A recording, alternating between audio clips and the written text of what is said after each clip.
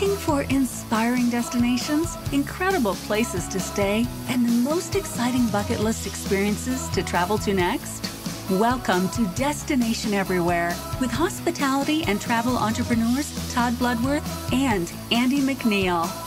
Having traveled to over 100 countries, Todd and Andy bring you unique perspectives with celebrities in the know, hospitality experts, and native connoisseurs to discover must-dos and inspirational destinations to plan your next trip for business or pleasure. So pack your bags and get ready as we bring you Destination Everywhere with Todd and Andy. Castles, pubs, and finding love. The Emerald Isle, a place of unfettered beauty, warm people, and mystical legends, we explore this island from the western shores of Galway to the eastern edges of its largest city, Dublin. It's no wonder why this jewel of a country is inspiration for so much poetry and lore. Its sweeping green valleys that dive into crystal blue seas has brought traveler and adventurer alike for thousands of years. Its people are kind, welcoming, and always ready with a story of times gone by. Whether you're coming for business or a personal adventure, Ireland will never disappoint. Today we'll discover a lovers' matchmaking festival, what to do in Dublin, and residing in a castle. We are joined by a two-time national storytelling champion, Máirtín de Cógáin, and the gracious host of Dromoland Castle Hotel, Mark Nolan, both of who will share their love and passion for this ancient land while providing bucket list ideas for even the most discerning traveler. So off we head to the Emerald Isle. With a bit of luck, we might just find the adventure of a lifetime. Welcome to this episode of Destination Everywhere, Ireland, castles, pubs, and finding love.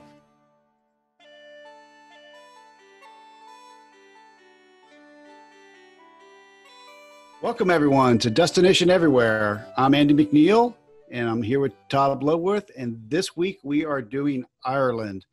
And I can't tell you how excited I am. I'm of Irish heritage, and I've been there, probably 8 or 9 times. And it's one of those places that is truly, truly magical. And Todd, we're going to cover north, south, east, and west today. We're going to talk a lot about the people, the culture, as well as some great bucket list items. And we also have a fantastic bucket list venue, don't we? We do, yes. And is it Ireland or Ireland? It's Ireland. Ireland.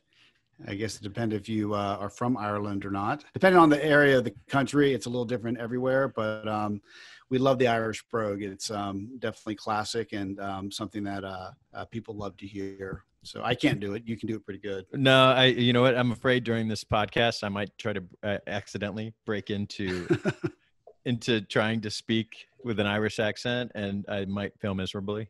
Yeah, it's kind of like it's like you can't say Lucky Charms without going Lucky Charms. It's just what you do. Well, we're going to be talking about Dublin and Galway and the Ring of Kerry and all the deep and rich history that Ireland affords. We could do 10 or 20 shows on Ireland. I'm excited because I'm going to really hit on some of the bucket list, not only things to do, and we're going to kind of stay away from the traditional stuff. We're going to pick bucket list items that can really make your trip an incredible experience, and then also talk about a venue that can be used for business or pleasure that will truly knock your socks off. Yeah, maybe if someone has interest, if listeners want to, maybe one day we can zoom in on a very specific area and just do an entire show dedicated to that area, whether it's in Ireland or anywhere else. Yeah, for sure. So anyways, today we are going to focus on all of Ireland because there's so many great places to see, but not Northern Ireland. That's a show within and of itself. It's a beautiful area as well. But today we're going to be focusing on areas in Dublin, in southern Ireland, and then also in the western side of this country around the Galway, Shannon area. So it's going to be pretty incredible. Todd, what venue are we looking at this week? Oh, we actually got a very special guest that's going to be on in a minute, and the venue is Dromoland Castle, and Dromoland Castle is I think about a 10-minute ride from Shannon Airport. So it's got easy accessibility. So we're actually got Mark Nolan, who's the managing director of Dromoland Castle, and he's got some great insight for us. So we're looking forward to hearing from him. Fantastic. Well, I'm excited to get started. Let's kick this whole Ireland episode off on Destination Everywhere. We'll be right back.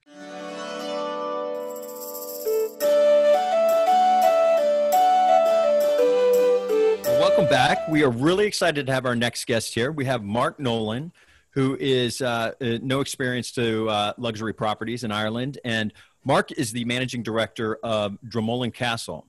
And Dromoland Castle has actually gotten a couple of special awards this year. Travel and Leisure's top 100 resort hotels in Ireland. Wow, and that's UK. Incredible. Congratulations. That's awesome. Thank you. And TripAdvisor's 2020 Traveler's Choice, best of the best, putting you guys in the top 1% of hotels in the world. So congratulations on both of those accolades. That's wonderful. Well, thank you very much indeed, Todd. Thank you. Well, and we just kind of want to get into it. You know, obviously, we want to kind of project a bucket list experience for, listeners, if they've been to Ireland or if they haven't. But your property, Dromoland Castle, and you probably say it much better than me, but Mark, can we hear you say it just so we get it right? It's going to. Yeah, no, Todd, you're very close, Dromoland Castle. Dromoland. It Most sounds North much Americans better. Struggle with that Dromoland. It sounds much better for Mark. Great. Much better for Mark, for sure. Well, and obviously, there's a history here, and there's a romanticism about going and staying in a castle. And so why don't you start off by giving us a little bit of the history of the castle and how you ended up being there? Okay, well, the history briefly of the castle is it was the O'Brien stronghold. Direct descendants of the first High King of Ireland, who was killed in the Battle of Clontarf in 1014.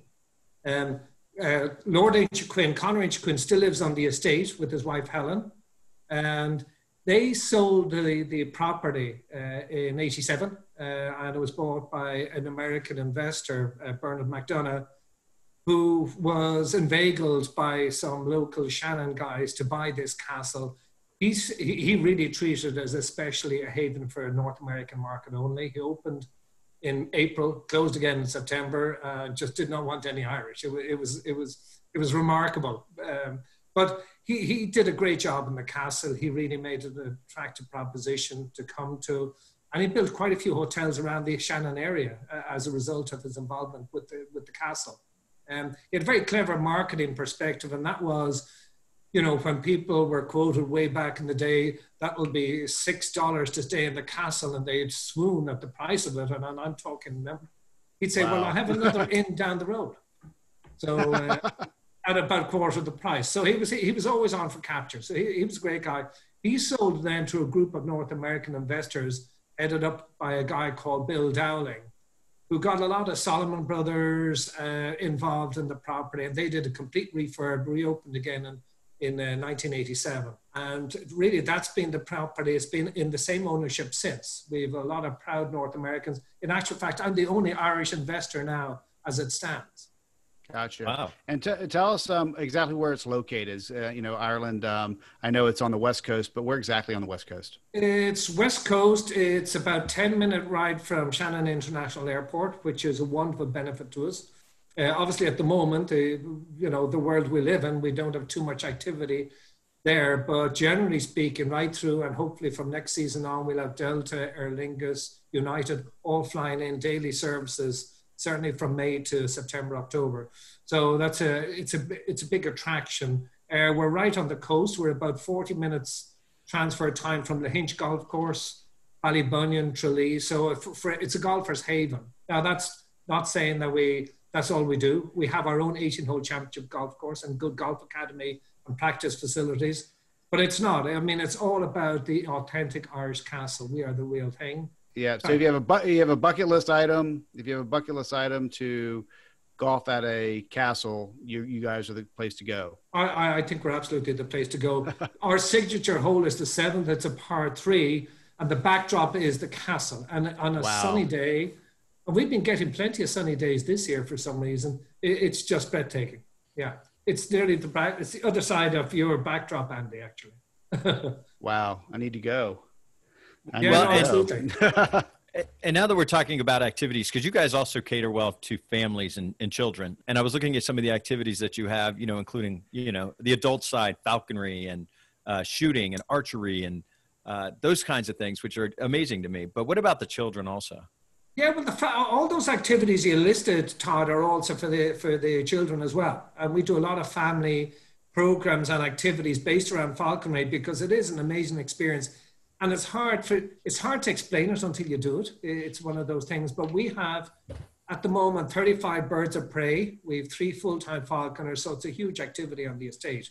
Very popular. And once people come back to say, gosh, I get it now. You know, it's one of those kind of quirky activities, but very popular. Do you actually get to hold the falcon on your wrist? Yeah, absolutely. You get a Wow. tally, you get your sleeve, and you'll get the birds to.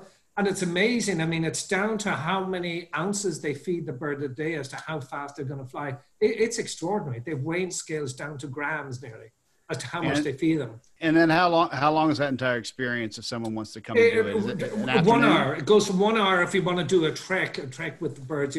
2 hours, and we go up the estate up to what we call Mahon Castle, which is one of Yes. the original castles, ruins that's on the grounds of the estate. I've been to Mulholland. It's beautiful and a lot of history there. How old is that? How old is that castle? Mahon Castle will be something around 1650, so it's old. And so let's talk about some of the food and the venues for food and drink, you Sure. know, because obviously you guys have also, I heard, do you have a partnership with an Irish whiskey? Yes, yeah. J.J. Corrie, we have a limited edition. We produced 100 bottles of whiskey, and we were to bring it onto the market this year. But everything as it is, we are kind of taking a little bit easier. We were going to release the whole stock, but we're just going to release 50 bottles this year. It's a fabulous whiskey, blended by J.J. Corrie, and it's a very unique type product. There's quite a bit of that. We're also partnered with Dingle Whiskey as well, who also produce a gin. Dingle is a little further south in County Kerry, and they're pretty renowned for their gin and whiskey. And we also have a barrel of whiskey down there, which we're going to bring on. It's a matter of the more it matures, the better the quality, the less the volume. So what we want to do is have a product that's really, really strong. So we're reducing down our amount of bottles. But to be honest with you, it's my deputy GM, Simon Hodgson, who has a real interest in whiskies. And he's really taken to that. And he's Todd and him are brothers then, because Todd has a huge. Well, that's why he's asking the question. Well, I am, you know, and it's got to be an Irish whiskey, and so I'm really curious about that. That's why the room that's behind me is actually the cocktail bar, which used to be, I think, a study. And, that's right. you know, and I kind of fantasized, you know, about there's a fireplace right back there. And, you know, I you know, just sitting in there with a fire going and having a little glass of whiskey, maybe listening to someone sing a song or so. I think that's a dream right there. Todd, just beside the fireplace, behind your left ear, is a case that we completely stocked with our whiskies. They are all Irish whiskies. I think there's 48 different blends of whiskies, and they're all Irish produced. And we do flights. We do a nice kind of, in the evening time, if you want to do it, we'll give you a tasting of 3. And it's hugely popular. Irish whiskey is really making its way in the world. Oh yeah, it's already been sold to me, so I've bought into it. So that's great. I can't wait to try the one that you're making right now when it gets released. So someone can come to the castle and literally like check 5 or 6 things off a bucket list, right? That staying at a castle, playing on a championship golf course, doing falconry, doing Irish whiskey flights in an old study. So I mean, this is just an incredible place. Now you actually worked at Ashford Castle as well, and I've been to Ashford as well. And I'm sure some of our listeners have, Mark. Can you tell the differences? What are they going to experience? And Ashford's a beautiful property as well. What are the differences? Ashford is a stunning property. And I suppose, strictly speaking, Andy, we are somewhat aligned. Geographically, we're not. We're a 2-hour transfer time. Right. Ashford is right on the shores of Lough Corrib, a stunning 83-bedroom castle property. It's owned by Red Carnation, and they have invested incredible amounts of money to make it an absolutely fabulous property. So it's probably a tad more formal than we are. Okay. We work together. We do legendary programs together right through the winter. So we're the best of friends. The GM up there was my deputy in Dromoland. But I'd say Red Carnation are a little bit more formal than we are. We're more spontaneous. We like people. we really employ people that we feel have got that spontaneity. The comment that a lot of we would get from the guests that stay, you know, we're coming to a castle, we're a little bit apprehensive because, you know, the prospect is quite daunting staying in a castle, but we got there and we got it. We know what you're about. And so that's so nice for us to hear. It means that we blended that nice feeling of a formal castle on the one hand, but, you know, you're treated like you're home away from home. And that's all our ambition is. Well, I was like, Mark, if you know, you have some, let's just call them discerning guests, and they want just an amazing VIP experience, you know, on your property. What are some things that you do to kind of really enhance that? Whether it's, you know, the best suite or room that you have, special dinner events or things like that. What do you guys offer for someone says, you know, this is my 50th wedding anniversary. I want it to be over the top special. What's something that you guys do or offer for people like that? Well, one of the things we have, Todd, is a garden suite, which is a fully equipped kitchen. It's got good storage space. It's got its own little garden, and it's interconnected to another room. So if you're a family, you've got that, and we will cater that room. If you would like to do, you know, a fully served dinner in that room with the chef cooking in your kitchen, you've also got a golf buggy at your disposal to tour the estate. Because remember, there's 500 acres of woodland. Some of these specimen trees that you won't see anywhere in the world. And that was Lord Inchiquin, who was a visionary at the time, the original Lord Inchiquin, who imported trees from all over the world on his travels. So we have got some amazing tree collection. But that aside, the cooking part of it will be obviously a key element of that. And our executive chef, Dave McCann, will really personalize menus. The whole thing, as I say, is about personalizing experiences, going the extra yard. Or somebody that's saying, we like to be spontaneous. It's funny, even when we're fully fledged and we're primarily a North American property, you know, that's been absolutely honest. But, you know, people don't mind spending $1,500 or $2,000 to stay in a suite, and they love it. But what they'll remember is the 2 glasses of wine that were bought for them by Danny in the bar, or Frank in the bar says, I'll sing you a song. We've also got a singing barman, who, if things are a little bit quiet in the evening, he's a bit of a croner, a bit of a Frank Sinatra croner. He doesn't sing Irish ballads. But suddenly, if it's quiet in the bar, he might suddenly break into song, and people are amazed by this. It's all about spontaneity. It's all about the surprise element. Or somebody goes down to the spa and say, did you enjoy that spa treatment with your husband? That's with our compliments. You know, and just that kind of nice thing. And it doesn't matter, these people. You know, being absolutely honest, most of our people have plenty of money. They don't need me to compliment. But it's the surprise element of it. And say, look, you're great customers. We love you. Here's your prize. You know, absolutely. And that kind of thing. The other thing we've introduced in the last couple of months is a daily newsletter. It goes onto your door about 5 o'clock in the morning, tells you what the weather's going to be like next day, which we've got a little bit more courageous about because the weather's getting better here. Instead of telling them it's going to be rain and everything. What we do is Sudoku. You might even do it. Sudoku, Instagram photograph of the day, and there's little rewards. You get a cocktail dropped up to your room at 6 o'clock. Just something. We're always trying to keep people kind of thinking and saying, gosh, is there something, you know, as I say, the small gestures, you know, guys, you're in the business, you know what it's all about, travel. The small gestures mean the most. So Mark, and you just mentioned, and you were talking about those things you do for your clients, for your guests, that really kind of extend, it's more of the way you would treat family than somebody who's at your property temporarily, you know, throwing out, you know, a nice gift, you know, have a good night. These drinks are on me. Let me pay for your meal. And that kind of develops a real sense of loyalty with families and friends and, you know, returning customers. We've been doing more kind of complimentary things, just nice things that are not huge cost, but really add value to the proposition of coming to stay with us. That's fantastic. So Mark, when people outside of the property, what can people experience, or what would you recommend they do around the area? Well, I mean, it's, you know, depending on what they want to do, Todd. I mean, if people are scenically, you've got the Cliffs of Moher, the Burn, which are 2 of the infamous things to see in Ireland. So we're very fortunate, literally, to have them both within a 40-minute transfer time. We've also got King John's Castle, Bunratty Castle and Folk Park, which is a wonderfully done development of castle, and they do nightly banquets, not this year, unfortunately, but from next year on, they'll be back in business. And there's some fabulous heritage sites. So we're awash with history, the whole region, and spectacular scenery. you know, I mentioned golf earlier. I don't want that golf to become the whole key, but it is certainly a great location for golfers. But apart from golfers, there's so much to do. And the one feedback we would have historically, Todd, would be people say, do you know what, we only stayed one night because we are so near and so convenient to the airport. They say, okay, let's stay the first night or let's stay the last night. And they say, gosh, we're so sorry we didn't stay the 2 nights. Because apart from the falconry, there's clay target shooting. We've got our own lake fully stocked with trout. With, you know, so fishing is great with the gilly. Oh, that's fantastic. You know, there's lots of bits and pieces to do. We have a great spa, great leisure center. So people just want to chill and just relax. And they do get it within an hour or two. They're in the groove. We'll get them in the groove and they're just relaxed. So they do say, that's fantastic. I'm so sorry to stay longer. Well, I hope a lot of our listeners plan to come to your property.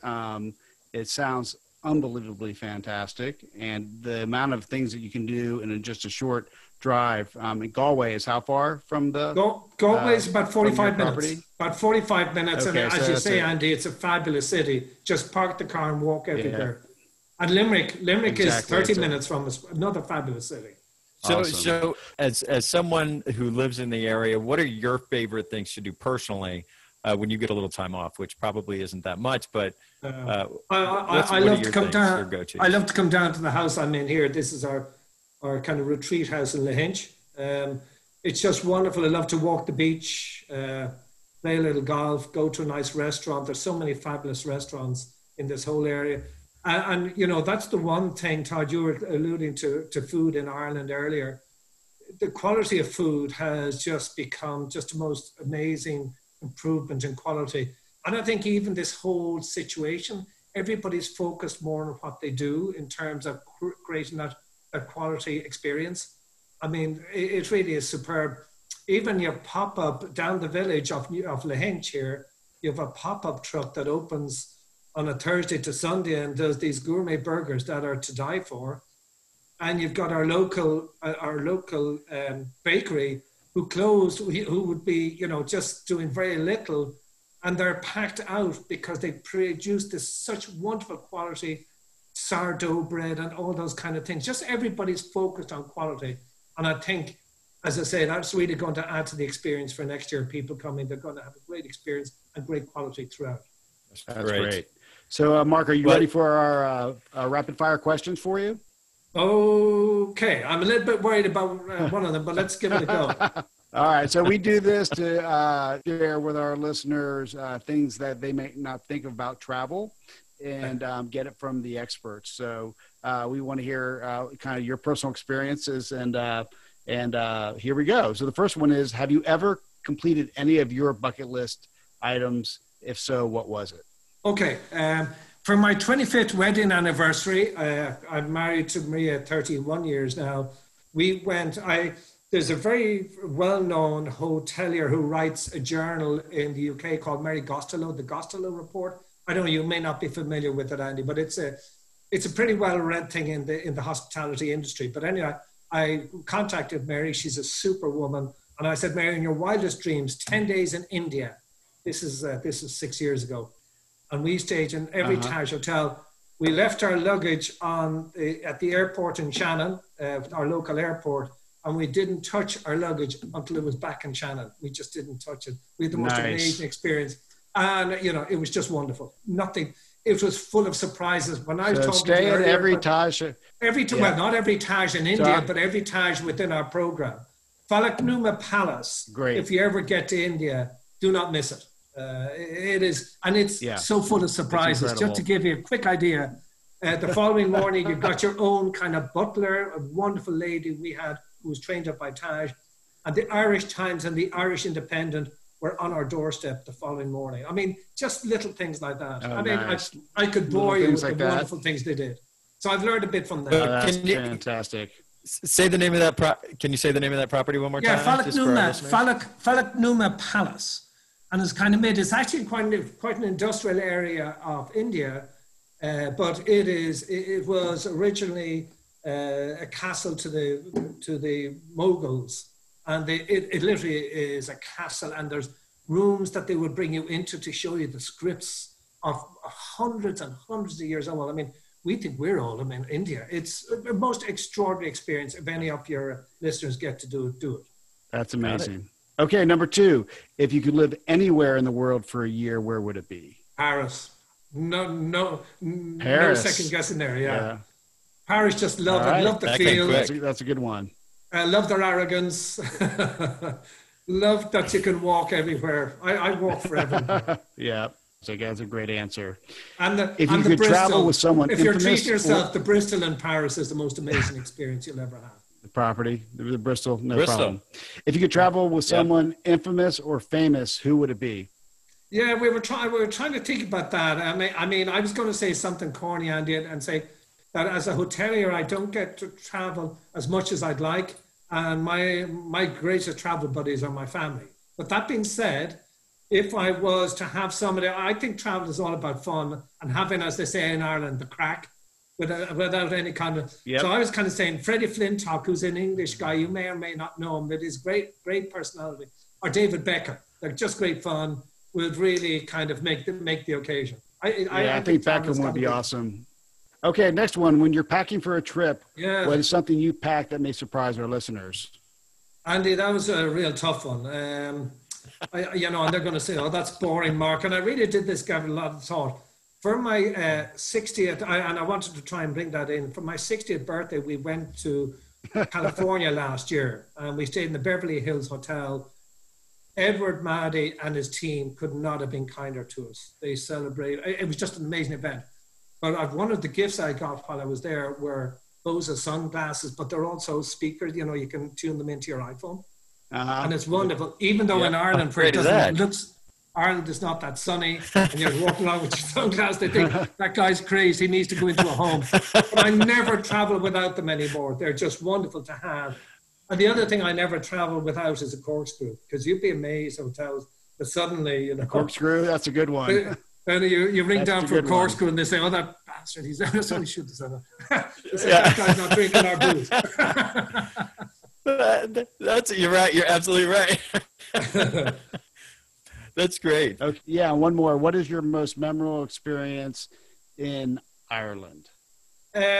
I think as an experience, and this is when I was in Ashford Castle, that's many years ago, they used to close the hotel for the winter. And for me to learn a bit more about food, which as you can see, I'm quite keen on food, I did a 13-week full-time, 13-week cookery course in Ballymaloe.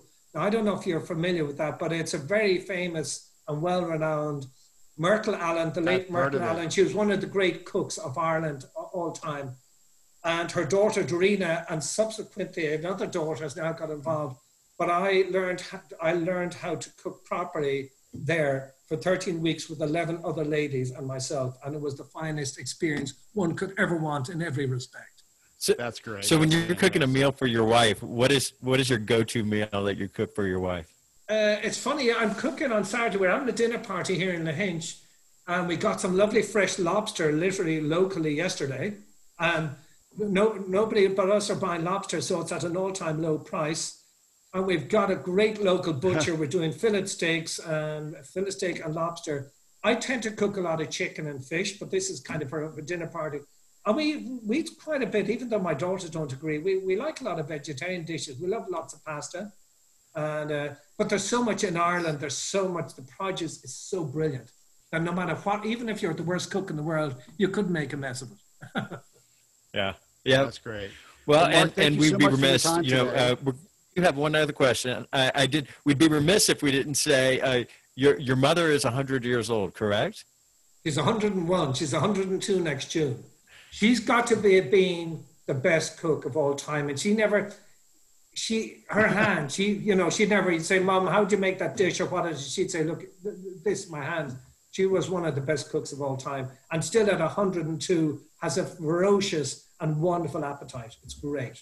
Yeah, that's absolutely wonderful. So, but Mark, again, thank you so much for joining us. This has been very enlightening. We're very excited to get back on the airplanes and get over and see your property. Yeah, we miss you. We miss you so much, and we really want to have you back. And please, Todd and Andy, you're staying with my compliments the next time you're staying in Des Moines, and we'll give you the time of your life. Well, thank you Thank you very so much. We much. appreciate it. We'll Absolute take you up pleasure. on We that. can't wait for everybody to see your fabulous property. So again, Mark Nolan, Managing Director of Dromoland Castle. Thank you. We'll be right back after these words. Thanks indeed. Thank you, gentlemen.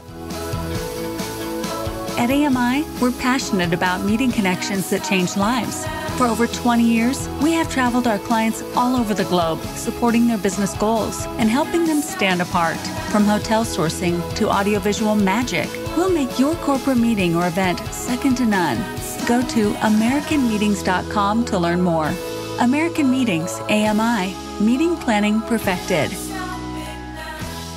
Hi, everybody, and welcome back. And again, we want to thank Mark Nolan, who is the Managing Director of Dromoland Castle. So thank you for all of that wonderful information about what is definitely a bucket list item to go there. Yeah, I want to do falconry for sure. I want to go there and do falconry. That's got to be just an incredible experience. Well, it's all birds of prey too. So it's the falcons, and they had owls, and yeah, it was pretty amazing. So, and he buys entire groups of people drinks in the bar. So that's another reason to go to his to go to the castle, right? You had to stumble back to your I'm sold to your suite, but yeah. Well, at least you're not driving. That's the important part. Well, it just sounds like just a great go. It sounds like you can go almost any time of year too. There's things to do whenever. So just incredible. Well, I think the thing is with Ireland, you know, if you don't mind, you know, some rainy days, some overcast days, which, you know, I don't when I travel. You know, I love the intimate fireplaces and the small streets. I don't mind walking in a puddle every once in a while. But what Mark was saying is the weather's been absolutely gorgeous over there right now. So I guess you never know what you're going to get. Well, I mean, it's a really good point. So obviously it's kind of like the Western United States where, you know, it's really, really gorgeous from, you know, late May to, you know, early September.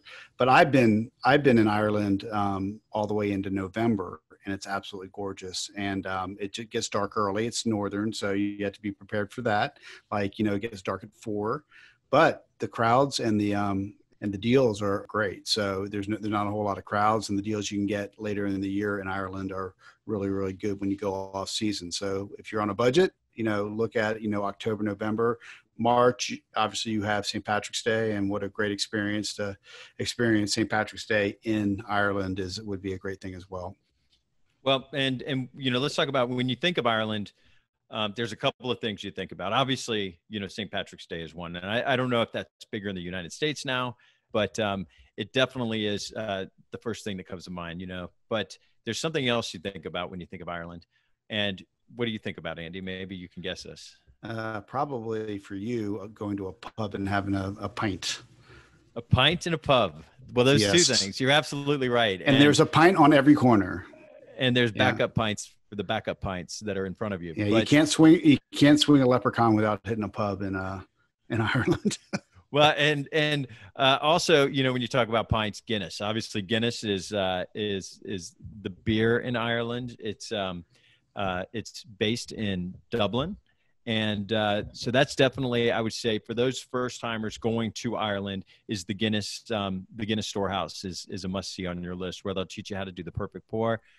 For those of you that don't drink Guinness, it's not, you don't just pull the tap and let it go into the cup. There's an art to it, and if you've ever ordered one, it could take some time to pour the perfect pint of Guinness. They either use a spoon, or it goes on the side of the cup. I think a spoon is the correct way, but there is an art to it. So you definitely want to go check out the Guinness Storehouse, and then the Gravity Bar on the top of it. So, and that's in Dublin. And in Dublin, there's also a ton of other pubs. And one of the most notable pubs in Dublin is the Temple Bar. Yeah. And have you been to the Temple Bar, Andy?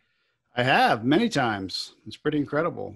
And the Temple Bar is actually in this right behind me. You can see it.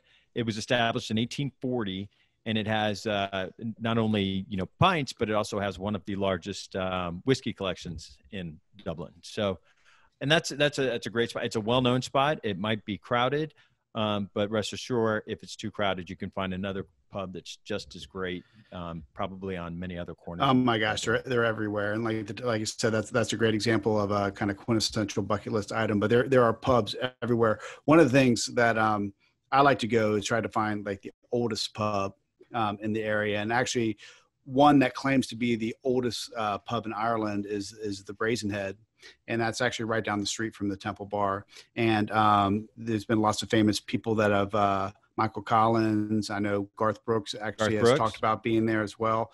So Garth Brooks actually has a song called Ireland. He does? That's awesome. He does, yes.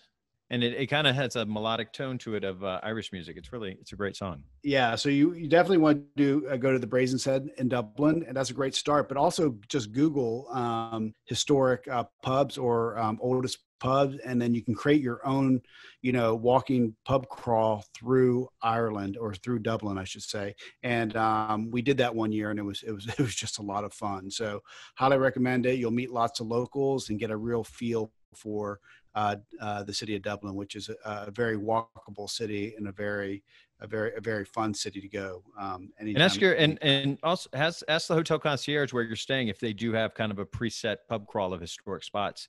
And I would be surprised if many of them didn't have that. Yeah, for sure. So another thing, I found this, and I haven't done this, but I just saw it was so great. So there's an area called the Wild Atlantic Way, which is on the west coast of Ireland. And that has kind of been traditionally the more rural area of Ireland. It's on the opposite side of where Dublin is. But there's a seaweed bath you can do in a whiskey barrel. So I thought that was just a really awesome idea. If you just Google it, it'll come straight up. And you bathe in harvested seaweed, and it's beneficial. What do they say the benefits are? Yeah, skin aches, body aches, and supposedly helps you sleep. So if you want a traditional, you don't want to fall asleep in a whiskey don't barrel. fall asleep. Yeah, don't fall asleep in the whiskey barrel, but you might maybe you just get a really good night's sleep. Like I said, I haven't done that one, but it's out there. But while you're on the West Coast, one of the fastest growing cities in Europe is Galway. And Galway is a Norman age town from way back when, and has a rich history. If you know what the Clowder ring is, which is the ring with the two hands and the heart, it actually was created right outside of Galway, and there's a lot of history around that. But Galway is one of those walkable cities, very quaint, right on the ocean, and just absolutely beautiful. So if you're on the west side, make sure you go to Galway. It's absolutely incredible. Absolutely incredible. Well, another absolutely, amazing spot that's been, it's probably some of the most famous pictures you'll see. And it's been featured in several films, is the Cliffs of Moher. And I've heard it said. Not the Cliffs of Moher. It's not the Cliffs of Moher. It's the Cliffs of, if you say it real slow, it's Moher. Yeah. And, some of the movies that have been filmed there, you can obviously just Google photos, but Harry Potter has a scene or two there. There was a movie, Leap Year, with Amy Adams that takes place all around Ireland. But there's some scenes there. And then, of course, Princess Bride. And I don't know who hasn't seen that. Yeah, I didn't know that movie. one. Yeah. Yeah. But, it's just unbelievably beautiful. I think, Andy, your dad had a bunch of pictures from there. Yeah, absolutely gorgeous. Yeah, so it's really amazing because you can actually walk up to the edge of the cliffs, and it's like 1,000 feet down. I don't know if it's exactly 1,000 feet, but it's pretty far. And there's no fence or line or anything to keep you from tripping over. And the winds were like barreling about 40 miles an hour right up there. My father was all the way up to the edge with his feet hanging over the. I'm like, what are you doing? Get back! You're making me nervous. But just an incredible spot, and something if you have kids, just be careful while you're there. But it is one of those awe-inspiring. You're looking out at the northern Atlantic, and it is just absolutely beautiful. And right over in that area too are the Aran Islands, and the Aran Islands are these archipelago right off the western coast of Northern Ireland, on the northwest coast of Ireland, I should say. A fantastic, easy day trip to go from the West Coast, and it has lots of, and you can even spend the night there in all these really quaint Airbnbs, but it's almost like the land of time forgotten there. You go there and you really feel like you have left the modern era and gone back in time, because it's much slower there, much simpler, and not as developed as Ireland. And that's saying a lot, right? Because Ireland's really not developed. So highly recommend, if you do a West Coast trip of Ireland, to go put the Aran Islands on that bucket list. It's incredible. Highly recommend that.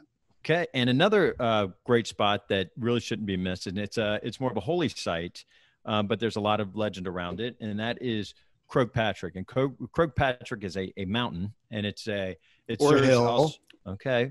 But if you look at it, it looks like a mountain. Okay. And it's approximately 2,500 feet, and it's also the site of a holy pilgrimage once a year, and it's always the last Sunday of July. And you'll see, they say thousands of people on this pilgrimage go up, and for good luck, many of them will carry rocks, and they put them on these cairns, and the cairns are mountains of stones, that are man-made. And there's one at what they call, I think, the saddle of the mountain, and that's the midway point, and then again all the way at the top. And the legend has it that St. Patrick, actually, and I let me just be sure I get this right, is that St. Patrick was up there, and he actually prayed for, I think it was 40 days. That's so basically it's like kind of the Santiago del Camino, where people do this holy pilgrimage once a year, and it's supposed to really be great for the soul. But the mountain itself, and I've done this, it's only a 2-hour hike from the base, so it's really, really easy. So it's not that big of a trek, and pretty much anybody can do it. So highly recommend it. Highly recommend it. The real traditionalists do it barefooted, but it's not recommended to do barefooted. So if you see that, we definitely recommend that you wear shoes there for sure. Yeah, and you also hear, you might hear it referred to as the Reek, the R-E-E-K, Reek. And Reek Sunday is actually that Sunday that they do the pilgrimage. So excellent. That's actually pretty interesting. So if you want to go for an event, this is one that we saw and we just thought was incredible, especially for someone looking for love. And that is a 160-year-old matchmaking festival in Luzinverna. It's a tiny Irish town, and they call it the love capital of the world. And it is a multi-week festival that attracts people from all over the world. And the festival, like I said, has been going on for 160 years. And there's music and dancing every night in all the bars. And from 11 a.m. in the morning to the wee hours of the night, you can look for love in all these great pubs and bars. And they have organized activities. Supposedly, if you meet Ireland's only traditional matchmaker, his name's Willie Daly, in his office at the Matchmaker Bar, legend has it that you will be married within 6 months. So if you're looking for love, consider going to the Matchmaker Festival. I wonder what the success rate is of a long-term marriage from the Matchmaking Festival. But it's early September every year, and there's music and dancing. There's a music festival that goes along with it. So, boy, that sounds like fun. And one thing you guys definitely need to put on your bucket list is going to Trinity College and seeing the Book of Kells. The Book of Kells is a book of the 4 Gospels of the New Testament, and it's done in a very ornate way back in 800 AD, and it's absolutely in pristine condition. It's one of those libraries that it looks like it's out of a movie, and you've got this beautiful book sitting there, and there's just a lot of history. So read up on it, and if you're in the Dublin area, definitely go see the Book of Kells at Trinity College. And Trinity College itself, the campus is absolutely gorgeous. So that's a great afternoon thing to do in Dublin. I was going to say, why don't you tell us about the Ring of Kerry, the drive? Yeah, so the Ring of Kerry is in Southern Ireland, and it's most arguably one of the most beautiful drives in Ireland, and absolutely incredible. You start on the eastern side and kind of goes around, but it goes kind of through all the old smaller towns in Southern Ireland, and it's really, really, really gorgeous. I did it with my mom, and I'll never forget. We actually got stopped. That someone was herding a bunch of goats, and the goats kind of have the right of way there. We literally got stopped. Could not move the car, got out. There was a little pub right on the corner. We walked to the pub, and then we walked into the pub, and one of the goats followed us into the pub. So those are the type of experiences you're going to have if you go to Ireland. You're talking about driving. So tell us a little bit about, okay, you drove. what was the vehicle like and what was the driving like in the countryside? You know, because it's a very small country, but it could take you quite some time to get from one place to the other. Yeah, because there's some freeway, but most of it's, especially like the ring, it's all very small, long and winding scenic roads, and some are very well done. Some are, you know, back road, no pavement. So you kind of run into everything when you're going through Ireland. It's actually one of the things that makes it a really great trip. But you know, traditionally the cars I've driven there are usually stick, usually quite small. So you want to pack light, but you can get a little minivan over there too if you need to for a larger group. But to do the Ring of Kerry is just a great way to, from a scenic drive standpoint, to see the best of Ireland. So definitely you're going to hear about that as a pretty popular thing to do. It's a pretty long trip though. You can do it in a short amount of time, but you have to kind of not stop. The better thing is to spend a few days and do the whole thing, and stop and see all the great towns. You'll definitely get a feel for the country. Yeah, someone actually made the recommendation. They're like, you know, fly into either Dublin or Shannon, and then if you flew into one, fly out of the other, so that you can get across the country and see a lot of it. Absolutely, I would definitely agree with that. And when you were driving, this is just a random, but what are some of the cuisines? Does each area in Ireland, do you think, have a specialty dish? Is that anything that you noticed? Not really. I mean, it's pretty all traditional Irish fare, which is, you know, brown meats and potatoes and vegetables. I think that's, you know, that's the local fare. But I mean, if you go to the nicer restaurants or like to the Castle that we talked to Mark about, really high end food and very continental. I haven't seen a whole lot of different styles in the different regions, and Ireland is it's a pretty small country. It's not huge, so I don't think you're going to see a large variance in food. But I think at some of the more cosmopolitan cities like Galway and Dublin and Shannon, you will get that more continental and fine foods. Well, that's you know, it's definitely, you know, all of these things. You know, Ireland to me is just it's just got this romantic quality about it. And you know, just sitting, you know, in a you know, out in the country in a small pub that has a fire and you've got a pint and there may be some sheeps outside, that to me is just such a you know, you just can't help but to want to be sitting in that chair, you know, just enjoying that moment. And it seems like there's lots of moments like that around Ireland, but it's definitely, you know, a bucket list country, and there are many bucket list experiences, you know, within that country that you can't miss. It's got such a rich history. It's, you know, I think, you know, we talk about, you know, American history, you know, that doesn't date back very far, but you're looking at some of these places where, you know, the St. Patrick was, you know, in 410 or something. And so the history just doesn't end. And it's incredible. It seems like you can excavate there and still find things. They talked about finding a chapel on Cóg Patrick that was being excavated, and you know, it's just fantastic. It's like Roman empires. Yeah. Speaking of things to hear and do, we're going to be listening next to a two-time national storytelling champion who's going to give us a little bit of Irish flavor to close out the show. So stay tuned with us.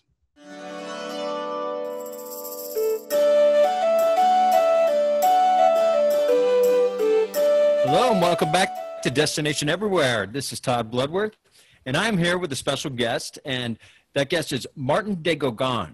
Did I say that correctly? As close as anyone needs to be. Great to see you, Todd. How are you doing? You as well. Wonderful, thank you. Let's hear it from your mouth, though, with a proper accent. In my part of the country, we'd say Máirtín de Cógáin. But that wouldn't be the same if you travel around the country of Ireland. Everyone has their own version of everything. Máirtín de Cógáin. That'll do. Well, you know, by the end of this, I'll get it right. And so tell us a little bit about yourself, because you do have a couple of interesting facts about you. You're a two-time storytelling champion. Is that correct? That's right, yeah. I grew up in what's called a rambling house. My father is a great bearer of the tradition. And any time a musician would pass by, there would be a party in our house and we'd have a huge dance. It'd be great crack all together. There would be, you know, all the furniture would be thrown outside.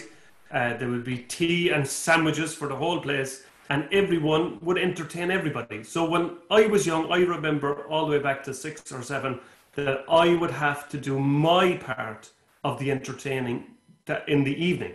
So in the house, you had to have a party piece, and storytelling seemed to fall upon my shoulders. My father's a great storyteller. His people are all great storytellers. And so I've taken the mantle on and been sharing the stories forever. So does the storytelling and the music go together? It does. It does. You know, coming of age in such a house, you'd have all sides of the tradition being kind of given to you. My mother brought me to every type of music lesson she could, and I was lucky that after many years of many different instruments, I finally got it with the Irish bodhrán, with the drum that we have, our type of tambourine, if you will. And the singing kind of came to me as well in my teenage years, and I was very lucky that I could take them and travel the world and making a living of it. I tell you, Todd, I only worked 2 days of my life, and I don't intend working anymore. God knows, the fella says, if you enjoy what you do, you'll never work a day. So how did you get involved in the traveling then? If you're what town are you from in Ireland? Well, I'm from Cork, the very south of Ireland. We have our own southern drawl, and I tell you, I travel all around America. I live in San Diego, and I bring bus tours to Ireland. I've organised bus tours over many years where we go to little out-of-the-way places, and we travel with a songbook of the topography. So we sing songs of all the places that we go to, and then we find out the stories that are to do with it, the different places we visit. And I was in Cork, and I said to my dad, I said, jeepers, I'd love to get something about Cork, maybe some literature or something like that, you know, for the people that are coming on this next bus tour. And he says, I'll bring you in to the great Seamus Heaney, into the Cork Business Bureau. And Seamus Heaney, like any good Irish fella, he said, you're out in San Diego? We might be in San Diego in June with the Tourism Ireland. I might give you a shout. So it's a very small world of the Irish. And Seamus got me to sing songs for Tourism Ireland.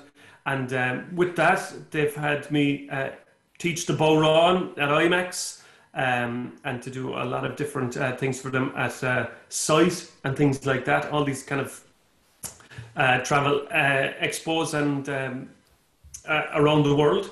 But going back to Ireland is the biggest treat for me, and to say that I can bring people with me to show them where these stories lie is a blessing, you know? Absolutely. So when you're in Ireland, do you have a favorite spot? Like, what is your ideal getaway when you're back home, when you're not with your family? Do you kind of have a bucket list thing that you talk about in Ireland? It's a must do for people? Yeah, I mean, I just love going down to West Cork. So Cork is the biggest county in Ireland. We're the Texas of Ireland. We just struck oil. We were a People's Republic for 6 months.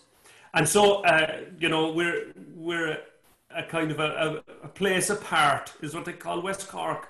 When you go to Cork and you go down west, it's very kind of underdeveloped, if you will. And there's some beautiful, pristine places that no one really goes to too often, that you can kind of sneak down and take in this ancient world of heather and grass and sea air that you just don't get anywhere else, you know? That if you're going to Ireland now, Todd, get into Dublin Airport and get straight out of Dublin and go down to Cork. Yeah. You're not the first person that said that. You're not the first person at all. They're like, just go, get out of Dublin. But that's right. Do you have a favorite pub that you go to when you're back at home? Sure, there's loads of them. But if you're down in West Cork, there's a place in Clonakilty called the Barras. It's a very old pub, and they've great music down there. It's a fabulous music venue. They've got great food. But it's the welcome that you get from Ray in the Barras.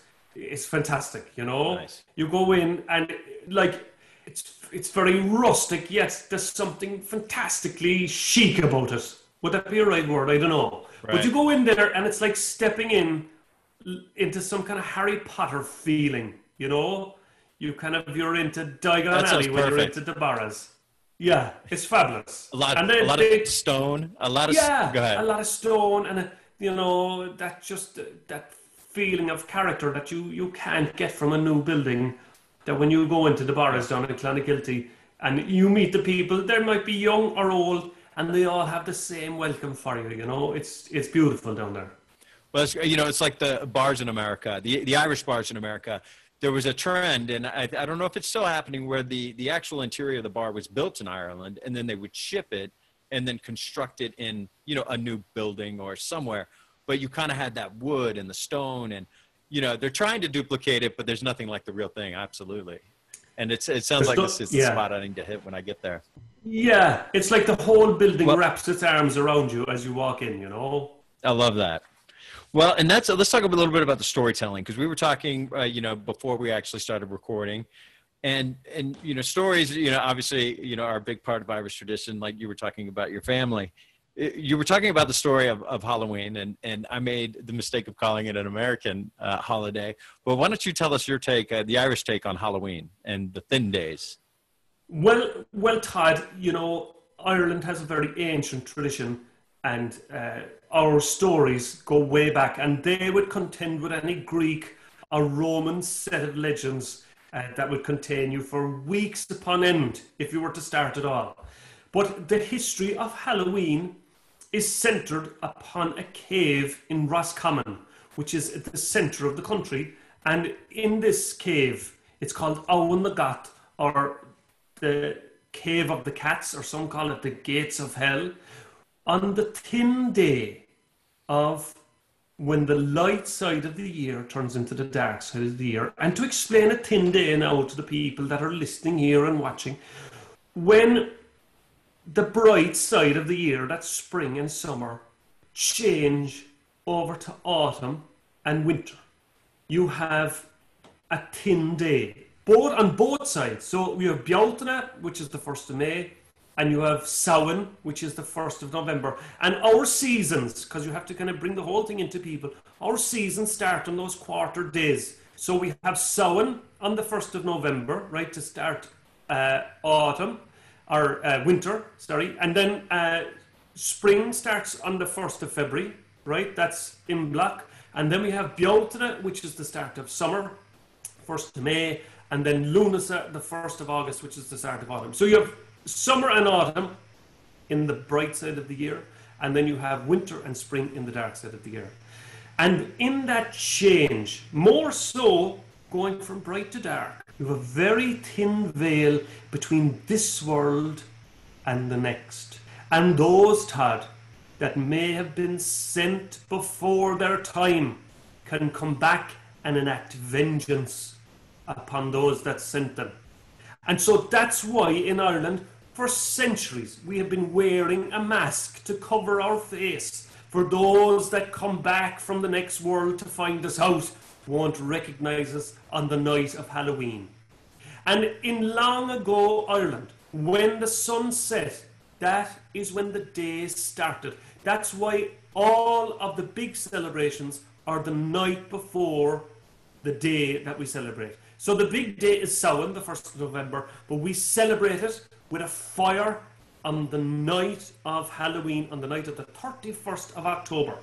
And if you go to a place not too far from that, it's almost directly west from this place in Rathcroghan. If you're going, there's a great centre there in Roscommon, is where Owen the Gat is. If you go directly west onto Sligo, and you go where Queen Maeve, who sat her seat, her high seat was in Rathcroghan, where she is buried out in Sligo, right, in Carramore, in this big metallithic tomb, there is a portal dolmen. That's where you have the two big stones and the one on top, right, which is weighing a couple of tons. How did they lift it?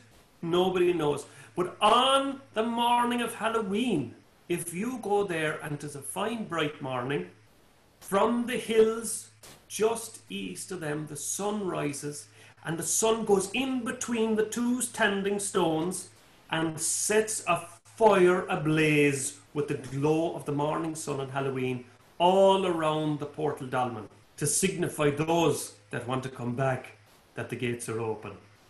So let's just assume I'm a tourist, and I just happen to not know that this is a thing in Ireland. What could I expect to see on Halloween night, you know, outside of Dublin? Is it something that would shock me? Is it something that, you know, it's everybody's doing it? Is it something... You know what, like the ties between America and Ireland are very strong, right? And sometimes you'd have the travelling folktale would come over and come back in a new guise. And sure, everyone's going out now with American designed Chinese made costumes around the place looking for sweets, right? But what we do have, and there's a great festival in Trimcastle, we have the Dracula Festival, because you know Count Dracula, right? Everyone thinks it was Val the Impaler from the eastern part of Europe. It's actually an old Irish legend from County Derry. And Bram Stoker, he grew up in Dublin, and he was a great friend of Oscar Wilde, and he used to sit with Oscar Wilde's mother, who was a great antiquarian and historian and a fabulous storyteller. And she would tell stories along with his own mother, Bram Stoker's mother, who grew up, I think she was from Sligo as well. She grew up during the time of the famine. And the famine, they used to call it the Druffwill, the bad blood. Druffwill, or Druffwille, that's the Irish for bad blood. Druffwille, or Dracula.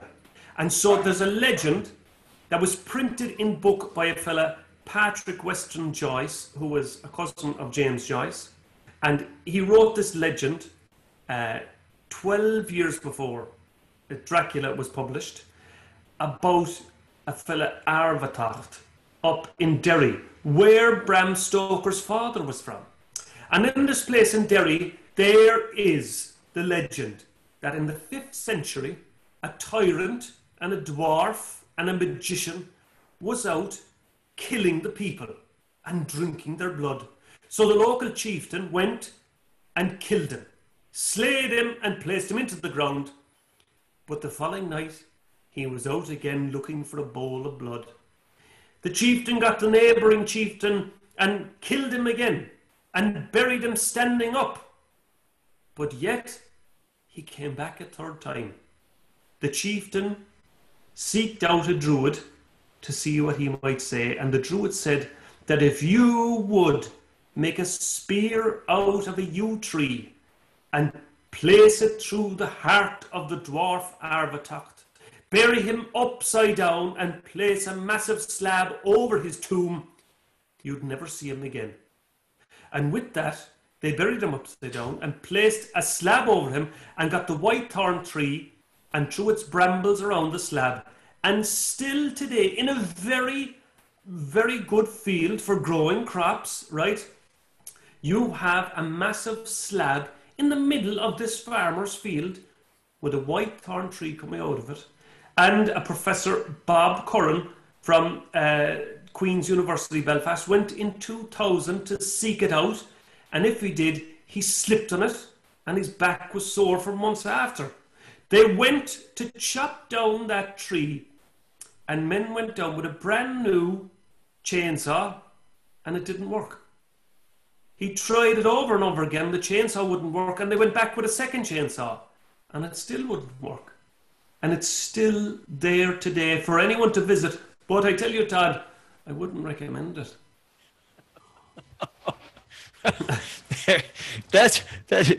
I mean, you can sit there and your brain starts going in different directions when you're hearing the stories because you don't know what's going to happen next.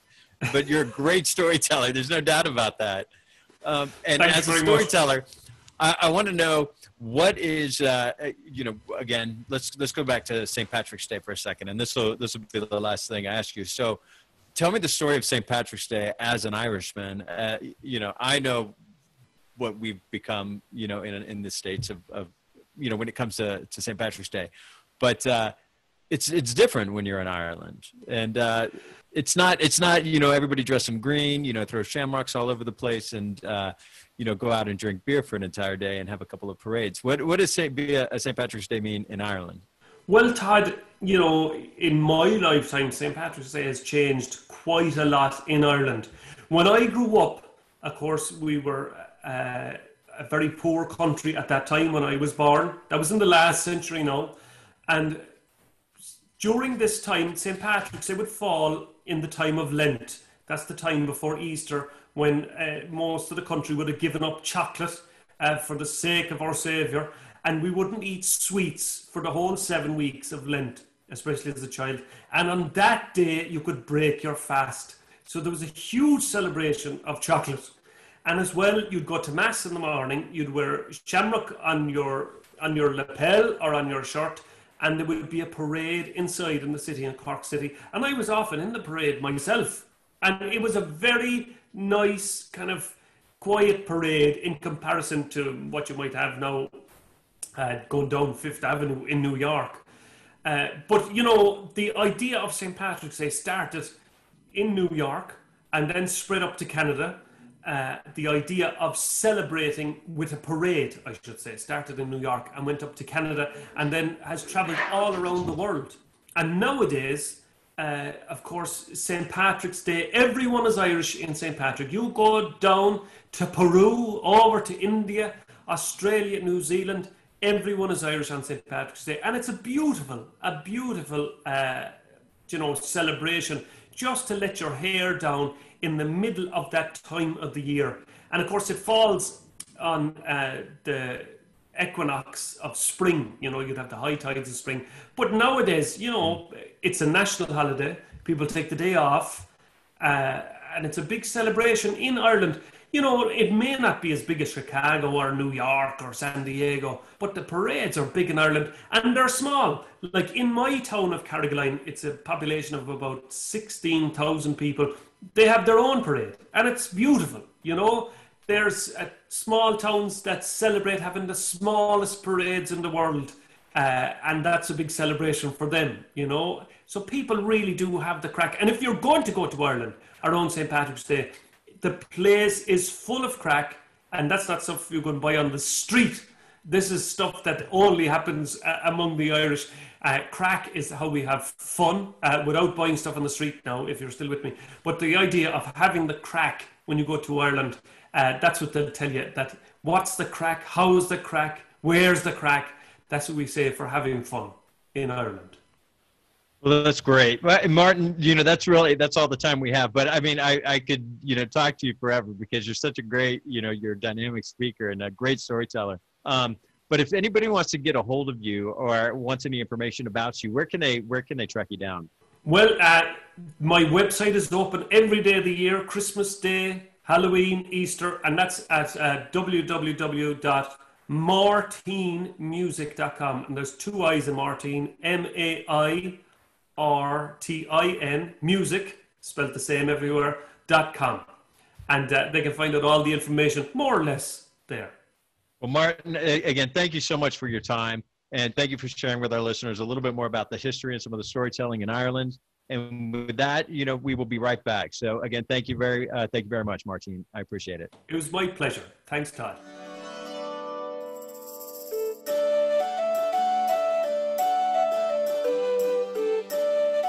Welcome back, everyone, to Destination Everywhere, our Ireland edition. And we're so excited to share with you all the great things that we've learned about Ireland and experienced there. I mean, Todd, there's so many things to do. I mean, you could go back. I've been, like I said, at the beginning of the show, 9 or 10 times, and it's just been an incredible experience each time. What were some of the things that you definitely want to put on your bucket list?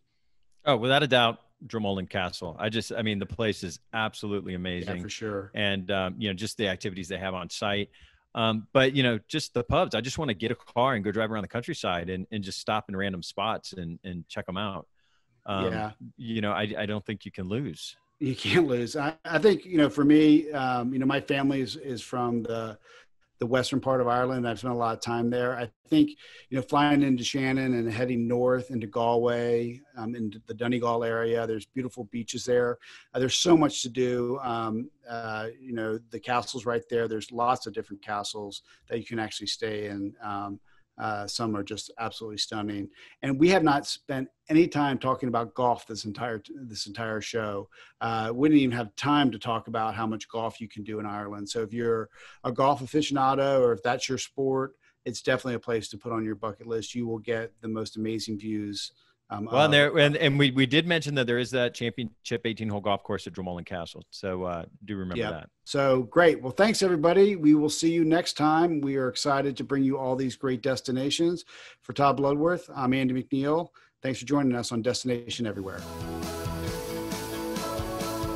You've just tuned in to another episode of Destination Everywhere with travel and hospitality entrepreneurs Todd Bloodworth and Andy McNeil. To access the show notes and other helpful resources, visit destination-everywhere.com. Join us again next week for another bucket list-filled show as we feature another travel-worthy destination. Until next time, travel well and be safe out there.